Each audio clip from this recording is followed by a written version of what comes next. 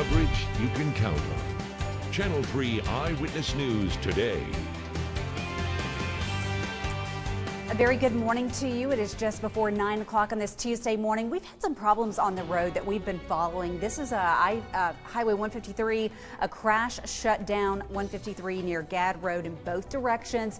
The cars have been cleared, but they're dealing with some down power lines right now. You can see utility crews there working, also emergency personnel there blocking off traffic. We don't know when this is supposed to be completely cleaned up, but we're going to keep an eye on it and keep you updated. In the meantime, you should be aware of Highway 153 closed in both directions due to an earlier morning multiple car crash. We don't know about injuries, but we are following this and we will let you know right here on Channel 3.